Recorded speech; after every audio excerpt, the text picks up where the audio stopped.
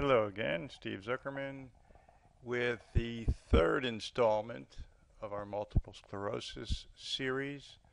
This is the final one. I'm sorry, I'm sure you're all disappointed, but maybe there'll be more. Who knows? And this one is going to talk about the management of multiple sclerosis. Now, I have to say that I started practicing neurology in 1986, and for about the first 10 years, management of MS was typical of neurological disorders, ascribing to the diagnose and adios theory of neurology. But since that time, there have been tremendous strides made in helping us treat MS. Now, the first consideration would be what to do when there is an acute attack, and we usually employ steroid medication. And a couple of words about the attack. It shouldn't be anything really minor, such as minor sensory symptoms, etc.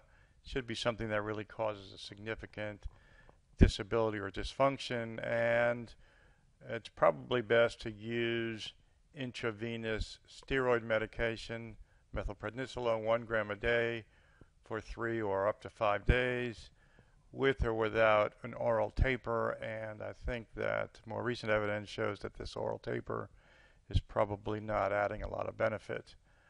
But more importantly, for the long-term course of the disease, there are several disease-modifying agents. Now, I have to emphasize that the use of steroids does help to reduce the duration of any given attack, but it does actually nothing in terms of long-term prognosis of the disease. And we'll talk about prognosis a little later on in this video. So we have older medications, which are these injections, sort of middle-age treatment, and then the newer ones are the oral medications. In terms of all of the medications themselves are immunomodulatory or immunosuppressant, actually, in some cases. But there are two interferons, interferon beta 1A, which is both Avonex and Rebif. Avonex is a once-a-week intramuscular injection, probably the weakest of all of the disease-modifying therapies. Rebif is given 3 times a week, maybe Monday, Wednesday, and Friday, and it's a very good medicine. And this category of medicines has been shown to reduce the rate of relapse by about 1/3, by about 33%. The other ways that we measure the effectiveness of these medications is to see the effect on the MRI scan in terms of new lesions and enhancing lesions, which indicate activity of disease. And the other measurement would be, of course, to determine their functional status over the course of a long-term treatment course. The other interferon is beta-seron, and then there is a polymer called Copaxone, which is a everyday sub-Q injection, but they recently came out with a higher dose given at a 3-time-a-week dosing interval. So all of these are pretty much equivalent again, except for the Avonex is the weaker.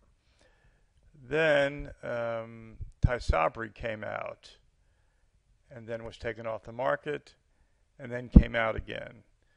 Tysabri, natalizumab, is a monoclonal antibody which prevents the lymphocyte from adhering to the endothelial cells and therefore can't cross the blood-brain barrier to affect the oligodendrocytes and myelin.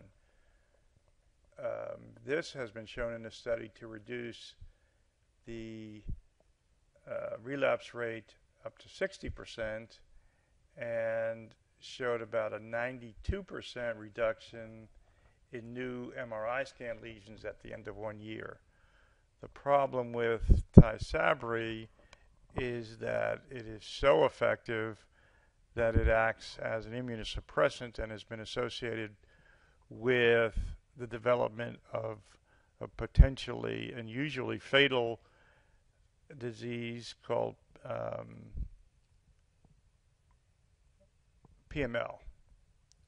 And PML is a progressive multifocal leukoencephalopathy found to be related to the JC virus. And so there is a risk stratification program that's employed when we use this medication, and the three factors which determine your risk for developing PML are first and foremost whether you in fact are JCV positive.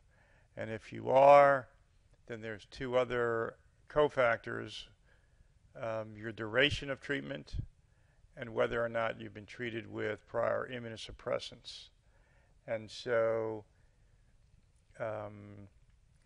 because of these not insignificant numbers, most patients who are JCV positive, particularly if they've been treated for more than 2 years, will be taken off of Tysabri because of that risk for PML. Novantrone, I don't think, is used very much anymore. It's just a chemotherapy agent, mitoxantrone. And then since 2010 and forward, there have been the introduction of 3 oral medications, first of which is fingolimod, or Gilenya, also up to about 60% relapse rate reduction. It requires that the patient gets screened for any possibility of macular degeneration, also for the presence of varicella-zoster virus, because it can be associated with the relapse of that condition, and any underlying heart problems, particularly conduction system problems, because this medication has been associated with arrhythmias, and in fact the first dose has to be given orally, of course, under a strict 6-hour cardiac supervision to make sure that the patient does not get a bradyarrhythmia and hypotension. Teriflunomide, Aubagio, another newer oral medication, side effects being mostly GI and some flushing. And then most recently has been this dimethyl fumarate, Tecfidera, which is also very effective, like the other ones in this category, does not require any of those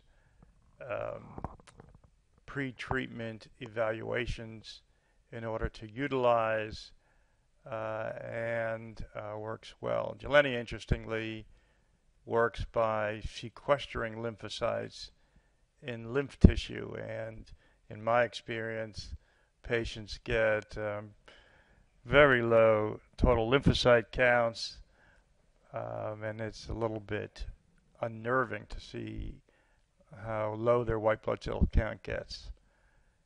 Now, besides these disease-modifying treatments, which in my experience have really changed the outcome and prognosis for MS, there are other medications that we use to help symptoms, various symptoms which occur very often. Most commonly are spasticity, and so we use baclofen for spasticity. Orally, it's got very limited potential because of the side effects that one gets at doses that are necessary to effectively treat increased muscle tone. And in those cases, if the muscle tone is considerable, we consider using the baclofen administered intrathecally via a pump. Pain medicines, Bladder dysfunction is very common, and so a lot of times patients also get seen by urologists in addition to the neurologists, and various anticholinergic medications are used.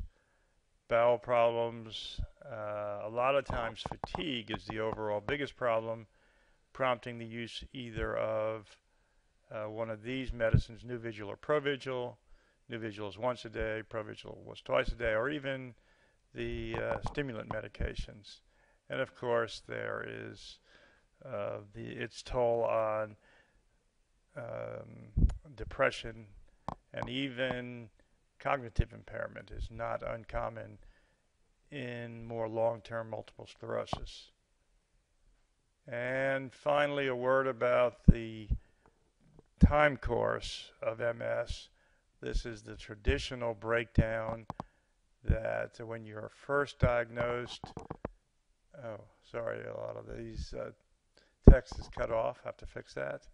You'll have the relapsing remitting at first, in which you'll have an attack and get back almost to normal. And in fact, in relapsing remitting, you should get back to normal. And then at a certain point in time, you can get secondary progressive multiple sclerosis with incomplete resolution of your symptoms and signs in between attacks. There is a primary progressive type of multiple sclerosis in which it just gets insidiously worse, and this is the type that happens most frequently in males.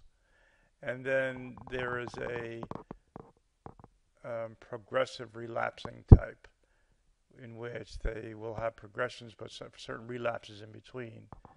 Now, one of the significant parts about the relapsing types is that they are the ones that are amenable to the disease-modifying therapies. This primary progressive type does not respond, and it's not really recommended that they get subjected to those disease-modifying therapies.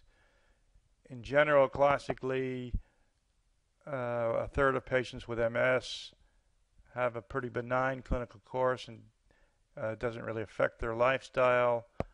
Another third have these relapses and may get somewhat worse, and it impacts their function but not their overall longevity. And a third may do so bad that it may affect them to the point where they're significantly disabled. That's about it. So congratulations for having watched all of these videos, and good luck on this very challenging quiz, which I'm sure you'll love to take. Thanks. Bye-bye.